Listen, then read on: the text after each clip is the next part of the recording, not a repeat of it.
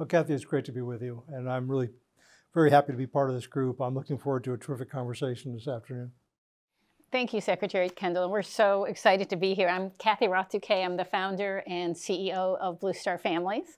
And our mission is to make sure that military-connected families thrive, to enhance readiness, retention, recruiting, to help national security, and to make American communities stronger. And so the experience of women in the military is really important to us. We were founded by women. We had female veterans and National Guard and reservists among those who started with us. And through our surveys, which we do every year, we've seen the experience of women in uniform. We've seen it get better. And Secretary Kendall, I have to really thank you for the attention that you've given to this matter. And the Air Force has really led. We are a purple organization, all ranks and services, all military services. And we have with us today all military services. But when the Air Force leads, others follow. And I'm going to mention some stats, but we're looking forward to seeing how they have changed, may have changed in the future as we're catching up to some of these improvements that have been made. For instance, we know that women are half the talent in America, so they need to be in our military, right? But women are less likely to be encouraged to serve. And once they are in, we are finding that they have different experiences, and often they feel that they're, in fact, 75% of them experience what they feel is gender discrimination or issues with command climate, which leads them, those who have that, lead them to not recommend service to either men or women. So it's important for us to address these to make a difference. We're seeing heightened challenges with childcare, heightened challenges with the ability to manage life responsibilities that come with disproportionately with women. But we all know that those things can actually be addressed so that they make the service stronger. So we're so excited to be here today. I actually get to introduce the Secretary, who I think needs no introduction, but I do want to say that we've known you for many years, and not all national security leaders recognize that personnel is as central as troop movements and training and hardware. But the software is behind our strength, and I do appreciate the way you've led on that issue. So thank you. Oh, thank you. It's great to be with you all. I've gotten to thinking about my own background and my career. I've been around for several decades now, and a lot of that time spans the continuing journey for women and men, but particularly for women in the military. And I thought back to my own initial experience was, of course, as a cadet at West Point, which at the time was an all-male school. I graduated in 1971, and I came back just a few years later, 1977, to teach. And by then, women had been introduced into the academy. And I was teaching the first sophomore class with women. So I had some classes with all men and some with women. And at the time, I felt that we had done a pretty good job of integrating women into the academies. I was a coach of a team as well as an academic instructor. About that same time frame, I went to one of my early professional development classes. And I was an Army Air Defense officer. And the very first woman to be an Army Air Defense officer was in the class with me. I was the class leader because I got there a little late because I went to grad school. And she came from another branch, and she was also a first lieutenant like I was. So I got to see her style of leadership and how effective that could be. We've come a long way from then. It's 50-odd years since then. But as I sit in my position today, we're still wrestling with issues associated with women in the military.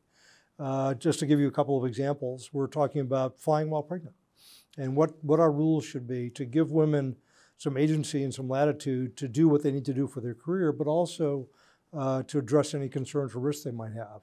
So we're wrestling with that. We're wrestling with getting uniforms right for people to have flight suits that they can wear when they're pregnant.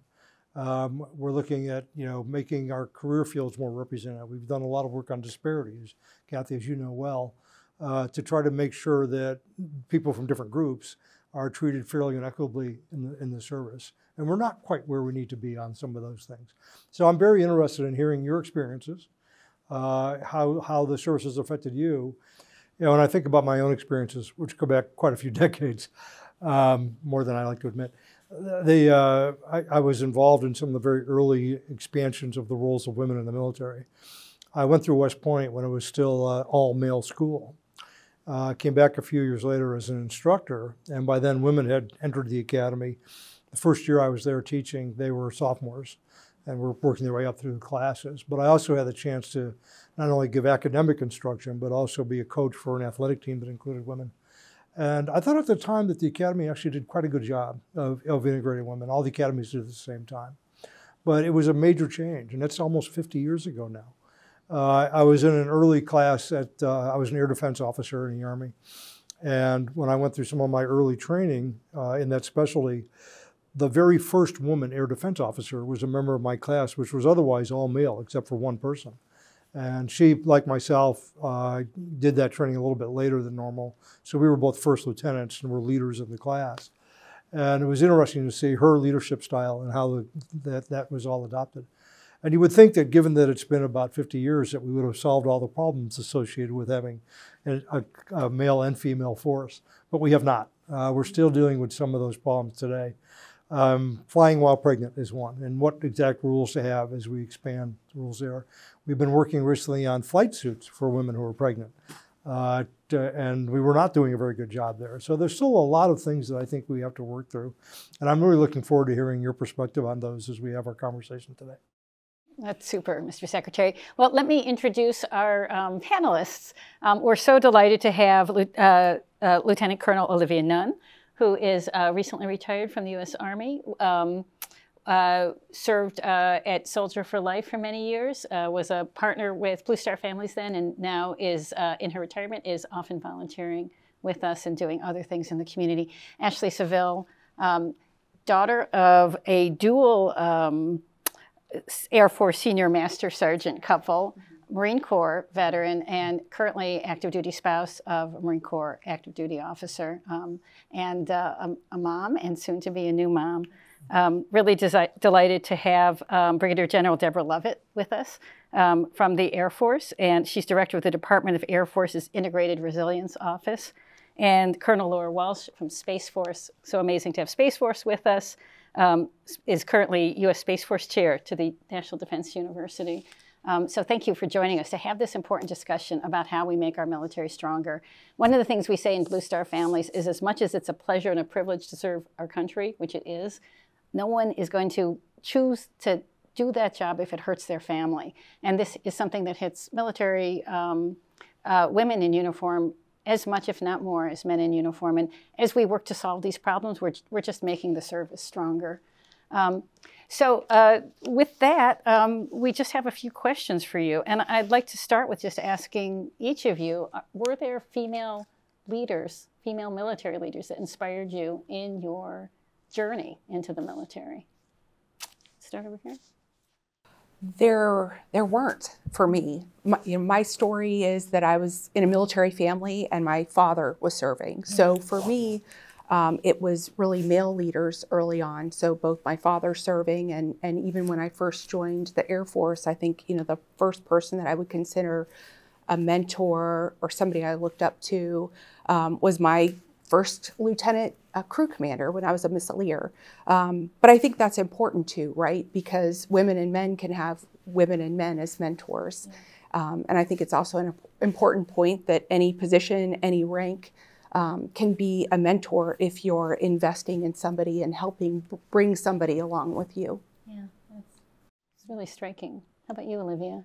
I would probably have to echo a lot of what Colonel Walsh was saying is, I am first generation Korean American, and my father served in the Army. He was enlisted combat engineer, and he's been very vocal that as daddy's little girl, don't ever let that hold you back as a woman. And I knew since the age of 4 that I wanted to be in the Army. What I was going to do, what I was going to be, I had no idea. But the one thing was, he said that you had to go to school. Being Asian, education was important, and he did not want me to enlist. He wanted me to be an officer. Again, I had no idea what that was going to be. The end state was the Army. And so I knew that's what I was going to do. But in terms of women inspiration, there really wasn't. I commissioned in 2001, and there really wasn't. And I found myself in combat engineer with, not just with, combat engineers or infantry and armor, but I found myself in the world of combat arms. That's where I served. And that is dominated by men. And so left and right was men. Oftentimes I was the only woman. So there wasn't a lot of inspiration for women, for me to say, hey, keep doing this. But I was fortunate of having men leaders that said that you are here, you should be here. Yeah. But you know, Powerful story about Yeah. allies, right? Yeah. And I think that is so important. Deborah? Yes, ma'am. Thank you. That's a great question. I did not grow up as a military child moving around, but my dad retired and we stayed in place. I got all of his stories and all of his friends that he had made, his connections throughout his military career. And I think that really planted a seed for me that I wanted to join a community like that. But he oddly didn't expect me to want to join the military, didn't encourage it at all. He encouraged my brother because I think he had maybe the traditional mindset of, you know, the men will go off to the military and the women will do something else. So I ended up applying to the Air Force Academy without his knowledge. And so he was a little shocked when he discovered that I was well into the process and selected for the school. After which he became very supportive, of course. He was like, okay, well, if this is what you want to do, let's go. But my female inspirations, I think, like the others, I can't think of one that I can associate with this process at all. And throughout my career, most of my mentors have been men. And so it's encouraging because it is true, you can mentor, it doesn't matter what the gender. It's important that we share this with everyone so that we get the best possible leadership combination that we can get. But that was a lesson for me so that I had to incorporate this into my own mentoring program, not just focusing on women, but sharing it with everyone that I could. Because when we all get better, it's you know, the readiness question that you bring up, right? We all get better and then contribute better to national security. It's a powerful and positive story. Ashley? Yeah, so I would say because my parents were both in the service as dual master sergeants, I was always around to it. Like, it was exposure, especially living off base. A lot of my mother's friends were also women, so I always saw it. I fought going into the military. My parents were like, oh, you should do an ROTC scholarship. I was like, I'm not doing this. I would definitely wanted to go more. Condoleezza Rice was my, I would say, idolization at that time. So I did not commission traditionally. It wasn't until my brother, who served as an Apache pilot in the Army, was my decision to kind of like, I'm going to one-up my brother and go in the Marine Corps. So shortly after that, and at the basic school is where I kind of found more of the mentorship. So, you know, the Marine Corps is unique and every Marine officer is a rifle platoon commander. And so I got to see whether it was infantry, logistics, public affairs, you see a variety of leaders, both men and women. So that's a lot where my inspiration and mentorship came from.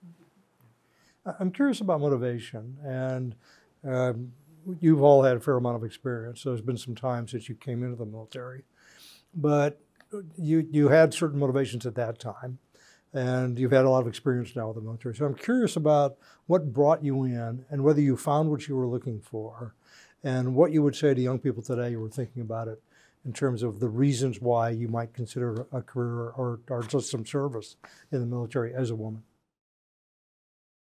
So I think, sir, the things that brought me in, growing up in a military family, I kind of got to see my dad live it, but I was interested in what I saw, the camaraderie, living in different places, being able to do different jobs, always having the different change, working with people from across America, and serving the country. I was definitely called to serve. And then I think what's, you know, kept me in has been finding those things and the continued challenges along the way, and being able to help other people as I've risen through the ranks, bring people with me. Okay, great. I think it's a huge tie to culture. The Asian culture is about service, and it's about pride to the nation and to duty and honor to your family. And that's big. And my dad embodied that. And I'm the oldest. And so it was just a natural tie. And what kept me in is it's family. It's just a natural tie to family. People have emphasized, particularly in the Air Force, and I say this to some degree from my Army experience, the society that you joined, the family, the community that you joined, right? So you got some pragmatic and aspirational things mixed in there together. Yes, sir. Mr. Secretary, it's about that community. In fact, for me, that was the initial kind of the camaraderie that I saw with my father and all of his friends, and the stories that came from it seemed very exciting to me when I was younger. They also built in a very strong sense of patriotism and service to country, and I thought perhaps this would be the way that I could serve as well.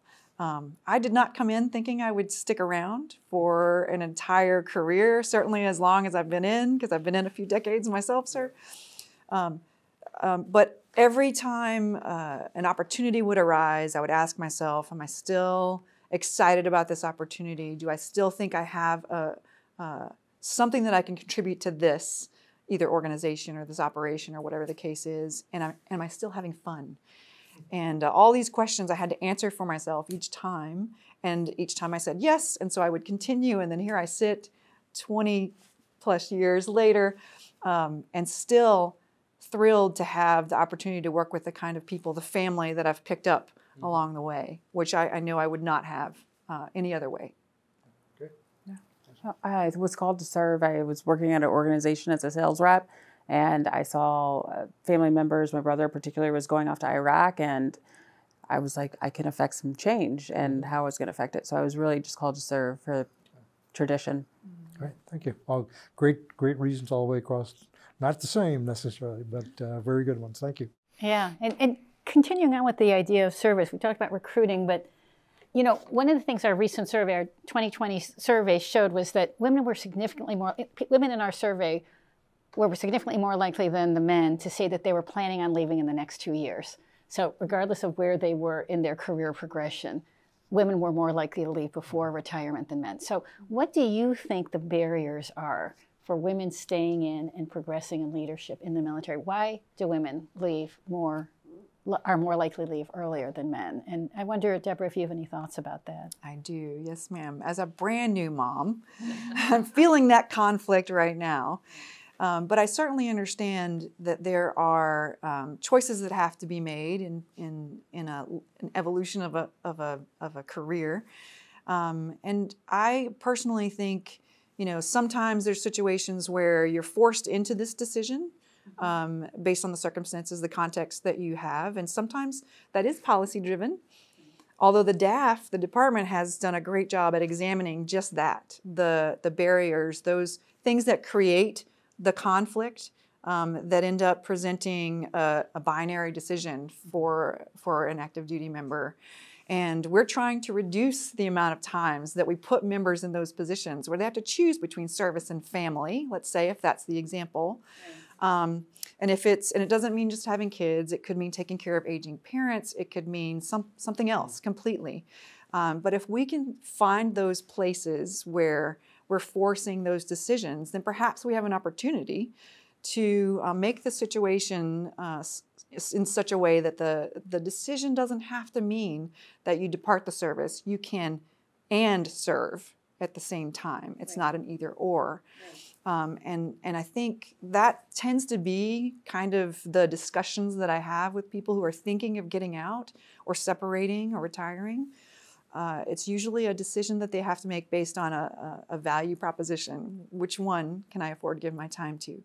And if forced by maybe a PCS that is unplanned, or perhaps a promotion that didn't happen, or something that isn't working with their particular decision-making analysis, then it becomes very difficult to retain someone like that. Yeah, if structural things get in the way. So I'm thinking about the Air Force's recent policy to allow women to women in uniform who have recently had children to put off a deployment for a year.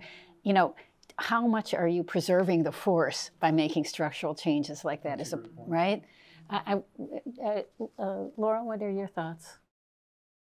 So I have many of the same thoughts, and I'm a member of the DAF WIT, who has definitely done a lot of work to ID some of the barriers and try to knock down as many of the challenges as we can. But I do think it's about really fundamentally understanding what some of the challenges are. You know, we know childcare is one, and it's a tough problem.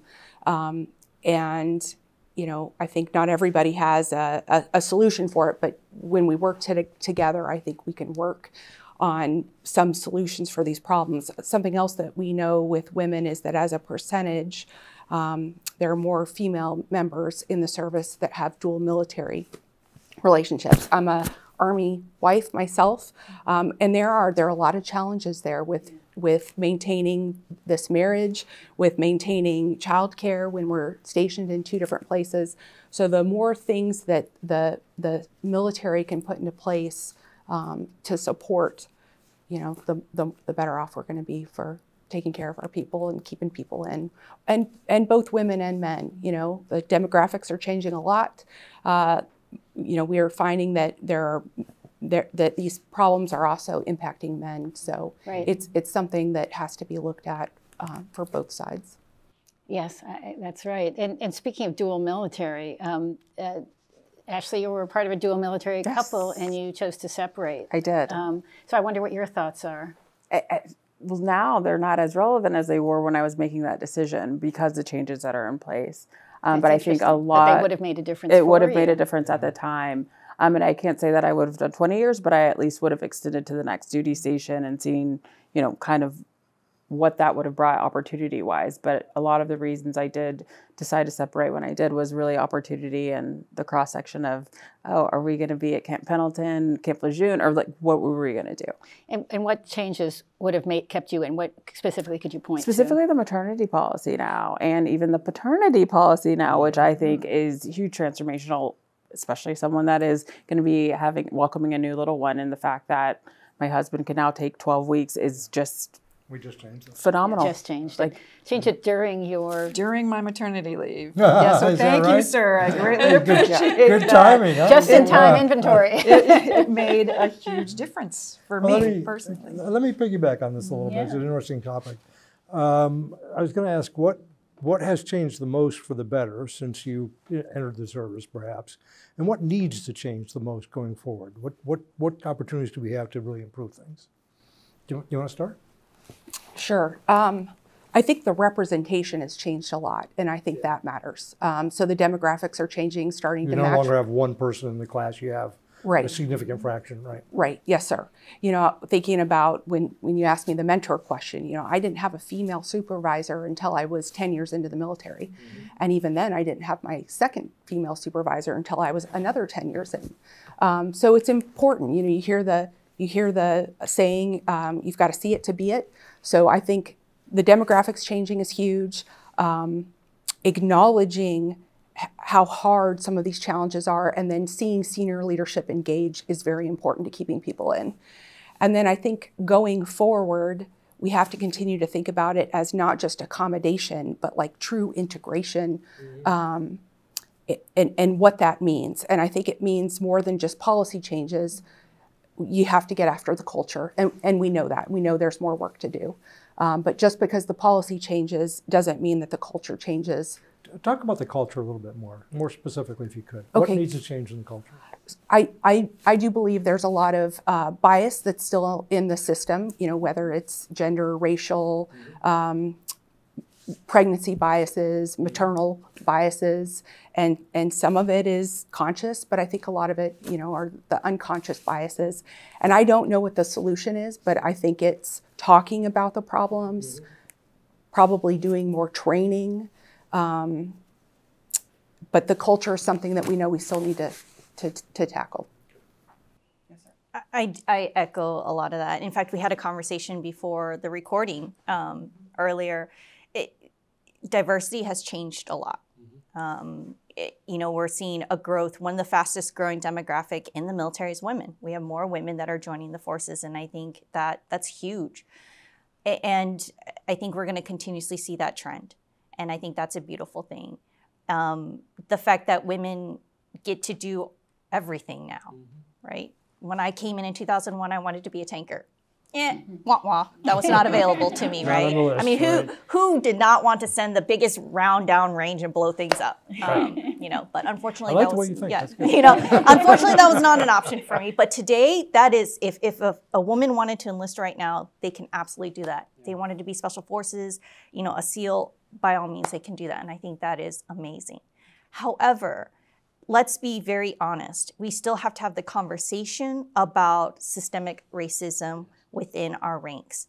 And not just the conversation, but how do we tackle it and how do we get after it? We still have mental health crises going on within our ranks, and we need to do something about it. And it's not just talking about it and doing something, but the conversation that I think we need to have is how do we get after shaping the conversation about how do we grow the ranks of women leadership and help women leadership grow through the ranks. And what I was talking about was I felt like men really wanted women to be successful, but they didn't know how to help me.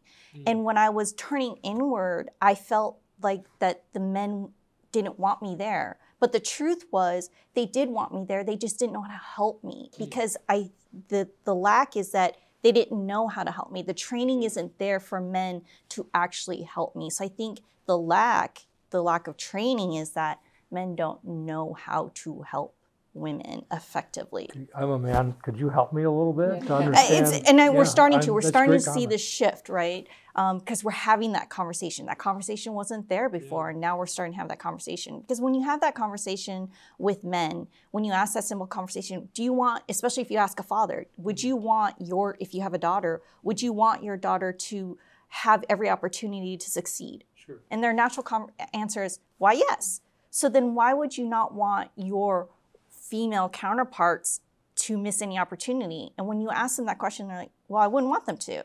Well, then why do you treat them in a certain way? Well, I didn't realize that I was. So that tells me it's because there's a lack of training for them.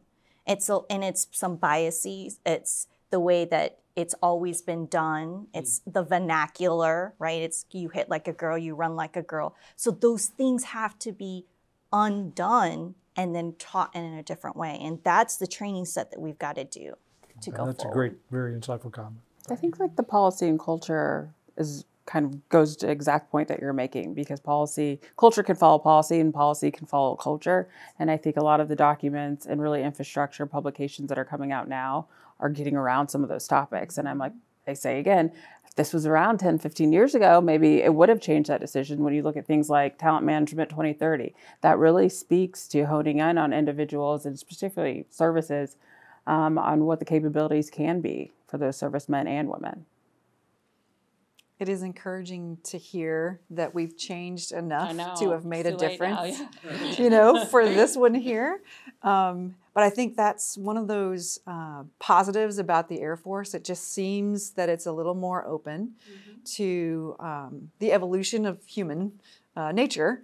And I think there's even more to come. I think this isn't a finish line we're ever going to really reach. This is a journey we're going to be on for a long time. Because as you all know, family structure alone has changed over the last several decades and now might mean something completely different. Although our policies may not exactly have it right now, they're going to adjust probably to accommodate new family structure, new family dynamics that are happening that we just didn't have in the 1960s or 70s at that time.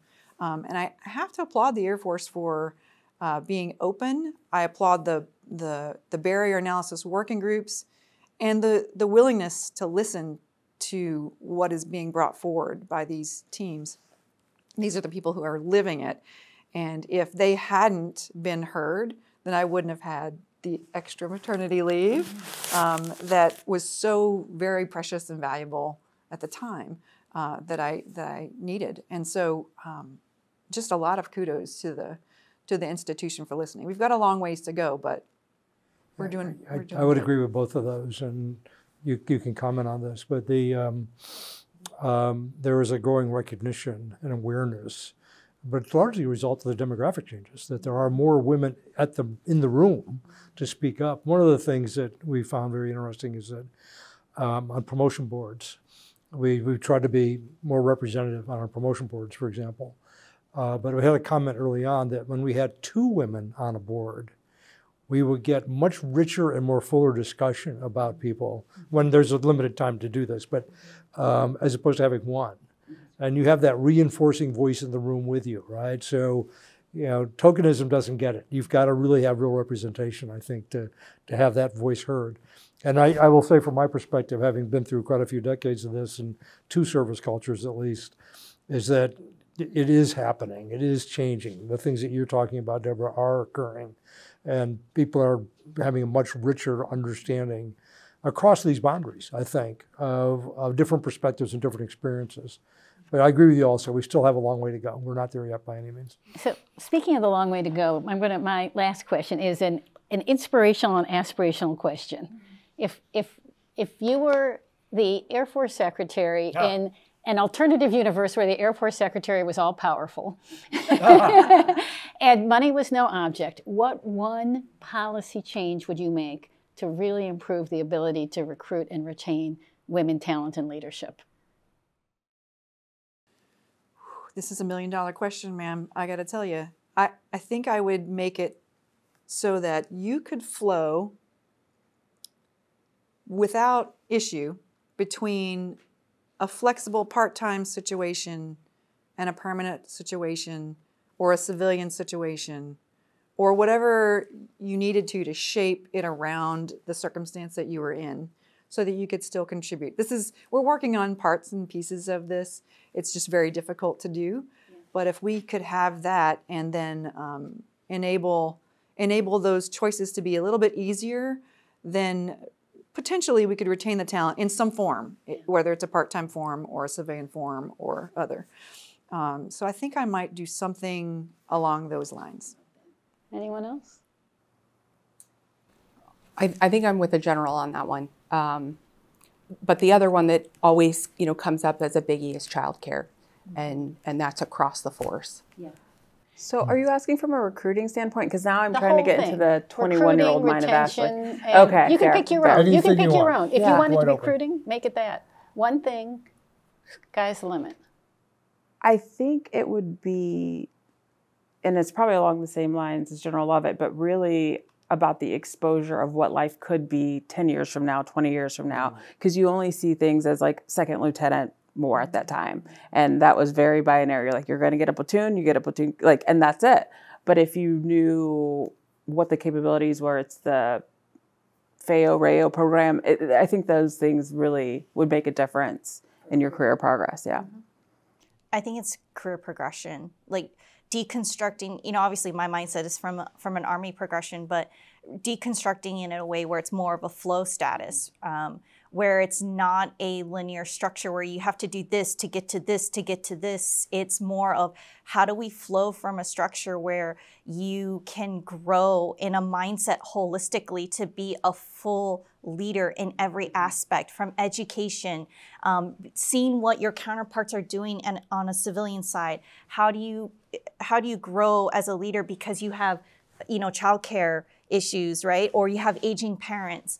But at the same time, you can go into academia and still come back and not feel like you're missing the gates. Oh, but if you are the woman in the relationship, you can actually have children and come back and not feel like you've missed a beat in your career.